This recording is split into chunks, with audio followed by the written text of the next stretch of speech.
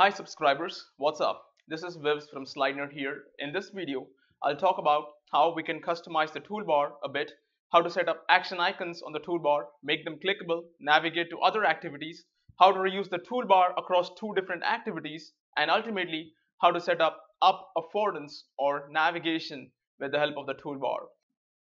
So I updated my Android Studio after the previous video thanks to the recommendation of one of our subscribers. And if you go here to the help section at the top, and if you here click check for update, you're going to be taken to a place where it's going to talk about the latest updates. Now you can configure where you get those updates by clicking this updates dialog over here.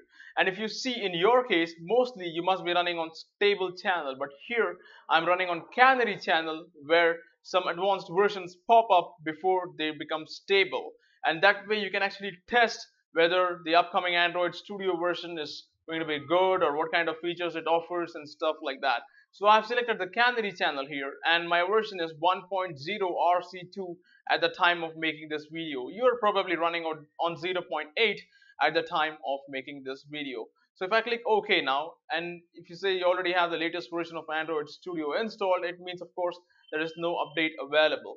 But once you update, then comes the real fun stuff.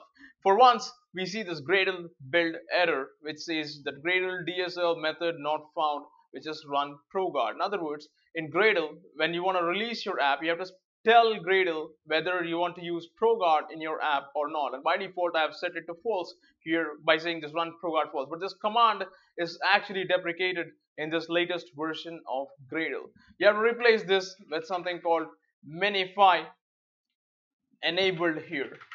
And then if you say false, that means you're saying that you don't want to compress or obfuscate your code. So at this point, you just have to go here and rebuild it at the top by saying build rebuild project. And then now, as you can see, I have got rid of that Gradle build error that I had. So at this point, if you see, there's two emulators running here. One of them is the pre-lollipop, which is basically having this black status bar. The other one is the lollipop one, where you can see the blue status bar. And for some reason, I'm not liking this color. So I'm going to change the color of the toolbar and the status bar in this video, which we were using in the last three videos. So the first place I would like to go and check out is going to be the material design docs, where they talk about colors here. And if you see here, there's the yellow color. I'm going to take this for a change. I'm going to keep that as the primary color in our app, which is yellow 500. So I can go here back and I can set the primary color at yellow 500. Of course, you need to remove the extra hash here. And then the color dark is going to be a bit darker than what the 500 basically is. So this is going to be FBC02D that you see here on the screen. And for the accent color, that's a nice challenge to think. One of the best colors that I think can work with this yellow is going to be gray, obviously. But let's get some suggestions on what that. So whenever the question comes about selecting the secondary color or the accent color, one of the best sites I see all the time is coolers.co. I like kind of working with their auto-generated algorithm. So I'll just go here, enter my color, which is hash FFEB3B, the primary 500 color that we want. Just choose the color, lock it, and press spacebar to generate color schemes. Now this may look good, but I don't prefer it. And if you see further, there are some other color schemes these guys have, and this gray actually looks great. For the accent color, I can probably say set this gray up to give a nice contrast in our app. Other than that, if you want to generate more colors, you can try and check all the infinite combinations of possible colors out here. So I'll simply go back here, set the accent color as that gray that we saw right now. Of course, add the hash over here. And at this point, I can go to app bar. I can just set the color here by saying @color. So at this point, let me ask you a question. What if you wanted to change the entire app into a dark colored theme app? In other words, you want the background to be dark, and let's see how we can do that. You can go to styles.xml, which is over here inside values, and there inside your styles.xml you can specify a different theme by simply saying theme.appcompat.noActionBar. Now this would essentially mean that you take up a complete dark background without an action bar in this case. And of course for styles 21, which we don't have to change anything here, because here our parent is app_theme.base, which is coming from styles.xml, where our parent app_theme.base is the common ancestor where we are doing all the stuff here. So now let's run the app and see what happens. Looks great, but here, as you can see, there's a nice problem in the app, and that is the title color. So if you're having a dark background, Android assumes that everything is going to be dark and it gives you bright text. But what if you want to change that? How do you do it?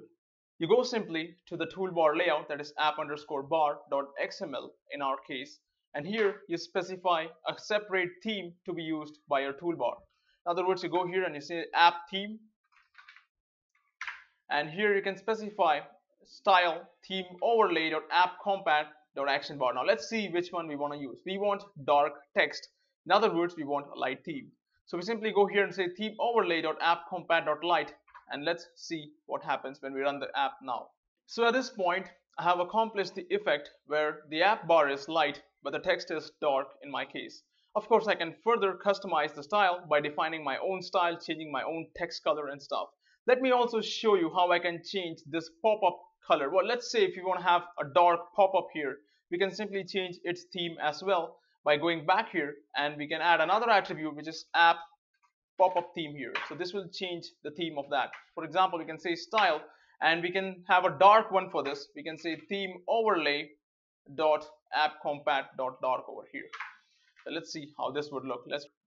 So at this point, as you guys notice, if we go and click the overflow icon here, we simply have a dark pop-up, and also the overflow icon color seems to have changed according to the dark theme we selected. What if we want to further customize the colors inside both these themes? Very simple. We can make our own style. If you're looking at this and you're saying, okay, the text color is fine, but what if I want to change it to something else? So let's make our own style where I'll show you how we can change the color of this text and this overflow icon here. So we can simply go to our app_bar where I've said app theme is style theme overlay.app_compat.light. Currently, I'm using this as my style. But what I'm going to do now is create a new style which is going to have a parent which is going to be this style that you see here. In other words, I'll go to styles.xml, create my style here by simply saying style, and I'll give it the name as my custom toolbar theme here. And of course, the parent is going to be this person that you are currently using right now. So you go to appbar.xml, you can take this theme from here, just control X here, and you go there and specify the parent here as theme overlay.app_compat.light. And of course, go back to app bar and specify the proper style, which is going to be my custom toolbar theme. Now inside this style that we have made, our custom style, we can customize some of the attributes, or in fact all the attributes that are specified by theme.app_compat.light. In other words, to change the text color, you would simply add an item here and you would say textColorPrimary. So this is going to let you change the text color of your app. In other words, you can just say red for example, just to show you what it would look like. And then to change the overflow icon, you can simply go here to simply say item name. And now to change the overflow icon's color, we can directly go here and we can say textColorSecondary over here. And in this case, just to take something and show you, I'll simply take a blue color here. I'm going to say 00F for blue color here, and let's run this and see what happens. So at this point, our app runs, and voila, take a look at that. The text color is red, the overflow icon's color is blue, which means everything can be customized inside the toolbar. All you need to do is make your own style and try to see which attributes you need to override in order to get that style running. So in this video, I've shown you how to customize the toolbar. In the next video, I'll talk about how to add action items to the toolbar, how to make those items work, and how to supply up affordance in your sub-activities and activities with your toolbar. Not to mention the fact about how to reuse the toolbar between different activities. In the meantime, if you like what you saw, please like this video, share this video, subscribe to slidenerd, and let us know your thoughts in the comment boxes below. Thanks for watching. I'll catch you guys in the next video.